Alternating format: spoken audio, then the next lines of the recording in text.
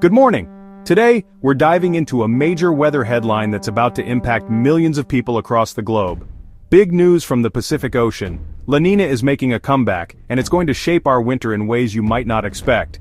Meteorologists have been tracking the cooling waters of the Pacific, and the signs are clear. La Niña is on the horizon, and its effects are already starting to ripple through the atmosphere. This isn't just a quirky weather term.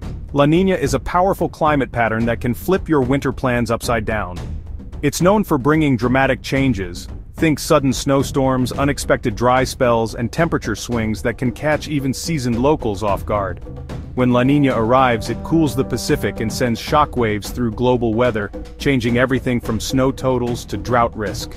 The jet stream shifts, steering storms in new directions and altering rainfall patterns across continents. Some areas brace for relentless storms, while others face months of dry, parched conditions.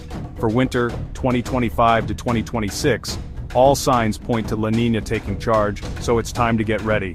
Experts are already warning that this season could be one for the record books, with weather extremes that could challenge our usual routines. Think of it as the planet's thermostat turning down, with ripple effects for storms, temperatures, and rainfall.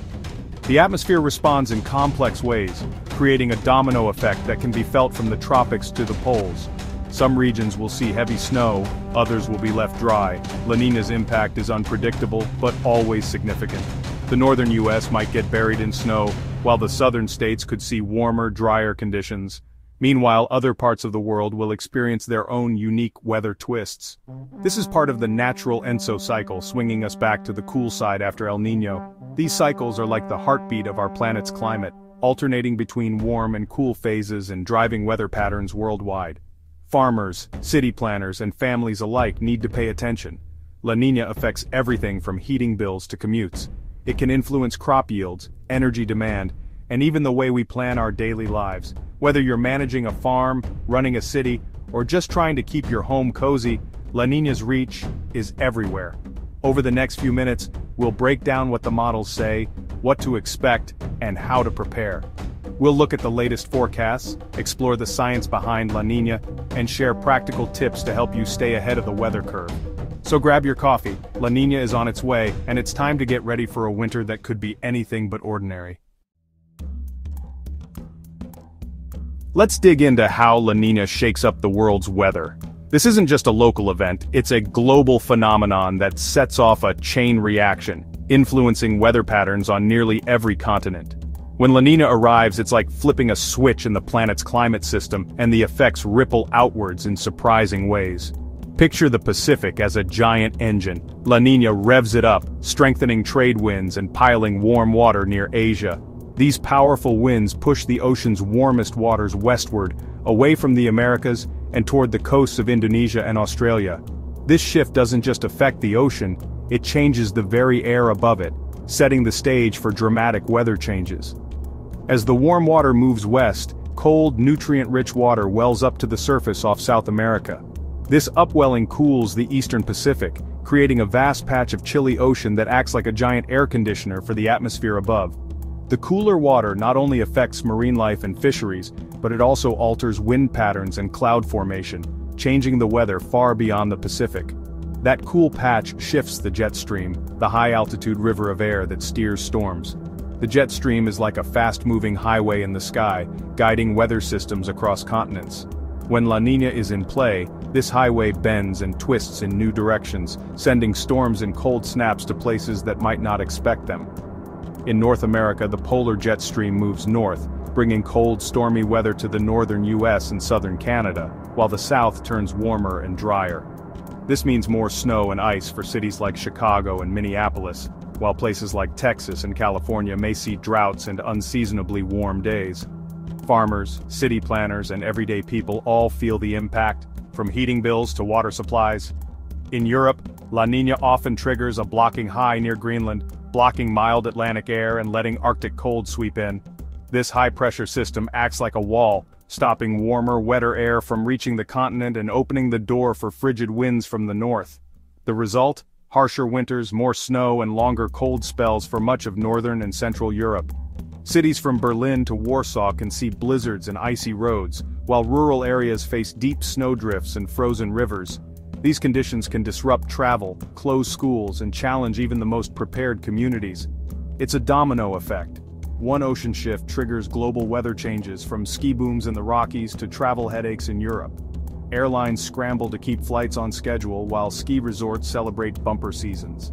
The ripple effects touch everything from tourism to transportation, and even the food on our tables. These aren't just scientific curiosities. They're real forces that shape our lives every winter. Whether you're shoveling your driveway, bundling up your kids, or planning a winter road trip, La Niña's influence is felt in daily routines and big decisions alike. Understanding these impacts helps you know what to expect when you step outside this season. By paying attention to La Niña, you can better prepare for what's ahead, whether it's a snowstorm, a dry spell, or just another day in the ever-changing world of weather. The big question, will it be cold? For much of the northern hemisphere, La Niña means yes, get ready for a chill. The polar jet stream dips south, opening the door for Arctic air to sweep into the northern US and Canada. Cities like Minneapolis, Chicago, and Buffalo can expect persistent cold, not just a few icy days. That means higher heating bills and a need to winterize your home now. In Europe, a blocking pattern near Greenland slams the door on mild air, letting Siberian winds bring deep freezes. The beast from the east can grip the UK, Scandinavia, and Central Europe in a long, harsh winter. Not every day will be frigid, but the season's average will be colder than recent years, especially after warmer El Niño winters. So, as winter 2025 to 2026 approaches, prepare for a season that packs a colder punch, especially in northern latitudes. Bundle up and get ready. Let's talk precipitation, rain, and snow. La Niña's jet stream brings a parade of storms to the Pacific Northwest and northern Rockies, promising a wet, snowy season. Great for ski resorts and water supplies, but also a risk for avalanches and flooding. Meanwhile, the southern U.S. is left dry. California, Texas, and Florida can expect warmer, drier conditions. This can worsen droughts, stress water supplies, and raise wildfire risks, especially in spring. The north gets a feast of moisture, the south faces famine. This sharp contrast is a classic La Niña signature, creating two sets of challenges across the country. It impacts everything from agriculture to tourism. As winter 2025 to 2026 nears, this north-south split in precipitation is a key feature to watch. Prepare for extremes, whichever side you're on. In Europe, the jet stream's path during La Niña is the wild card that can completely reshape the continent's winter weather. Unlike more predictable patterns, the jet stream's behavior is influenced by a complex mix of ocean temperatures, atmospheric pressure, and even distant weather events. This means that each La Niña winter can play out differently, keeping meteorologists and weather watchers on their toes.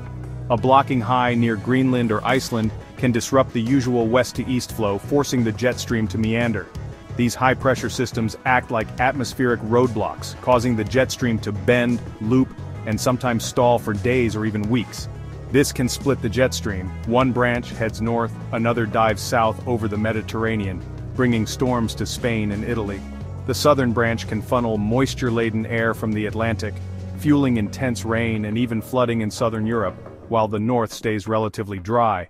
Meanwhile, northern and central Europe get stuck under cold, dry air from the east, leading to severe cold spells and biting winds. These conditions can last for weeks, making daily life challenging and increasing energy demands as people try to stay warm. If the blocking high sets up just right, cold air meets southern moisture, triggering heavy snow from the UK to Eastern Europe. These snowfalls can be sudden and intense, catching cities off guard and blanketing entire regions in white. These are the snow events that shut down airports and cities, halting travel and disrupting daily routines. Schools close, roads become impassable, and the economy can take a hit as people hunker down and wait for the weather to clear. But it's not guaranteed. Other factors, like the North Atlantic Oscillation, can change the outcome. This powerful climate pattern can either reinforce or weaken the blocking high, making the difference between a harsh winter and a milder one. Sometimes the block is weak, leading to a more variable winter. In these years, Europe can swing between mild, rainy spells and brief cold snaps, making it hard to predict what each week will bring. Forecasting Europe's winter is tricky, but La Niña tilts the odds toward a colder, blockier pattern. Still, every year is a new puzzle, and even small shifts in the jet stream can have big impacts on the ground. That's why meteorologists will be watching the jet stream closely as winter approaches, looking for early signs of blocking highs or sudden shifts that could signal a dramatic change in Europe's winter weather story. Why can't we always predict La Niña early? It's the spring predictability barrier. From March to May, forecast models struggle. Signals are weak, and small changes can flip the outlook. The ocean and atmosphere are in transition, making long-range forecasts unreliable. That's why meteorologists talk probabilities, not certainties, in spring. By late summer, the signals strengthen, models agree, and confidence grows. Now in August 2025, we're past the barrier. La Niña is on the way, and the forecast is much clearer. Let's look at the numbers. As of August 2025, major climate centers put the odds of La Niña this winter at 75%. That's a strong signal. 3 out of 4 winters with these conditions would see La Niña. The chance of a surprise El Niño is less than 5%. Most models predict a moderate strength La Niña, which means classic patterns: cold and snowy north, warm and dry south, and a higher chance of a cold European winter. These probabilities come from supercomputers crunching global data. A 75% chance is a confident forecast, one we need to take seriously. It's the foundation for our winter outlook and helps everyone plan ahead. Even with a strong forecast, remember, this is a big picture outlook, not a daily forecast. La Niña sets the stage, but local details can change, so stay tuned for updates. Meteorologists will track the Pacific closely, watching for any shifts that could alter the winter pattern. Think of the forecast as a blueprint. It shows the layout, but not every detail. As winter nears, forecasts get more specific, so check your local weather regularly. Monthly updates from NOAA and others will refine the outlook. Small shifts can mean big changes for your region. Stay informed, stay prepared, and don't assume one forecast is the final word. We'll keep you updated every step of the way. To wrap up, La Niña is returning and will drive the winter of 2025 to 2026. For the northern US and southern Canada, expect a colder, snowier winter. Get your coats and snowblowers ready. Northern and central Europe should also prepare for more cold snaps and snow. The southern US faces a warmer, drier winter, raising drought and wildfire risks. Water conservation and fire safety are key. This classic La Niña north-south divide will shape the season. The best thing you can do? Pay attention, prepare your home and family, and stay updated. We'll keep watching the data and bring you the latest. Stay safe, stay warm, and be ready for whatever winter brings.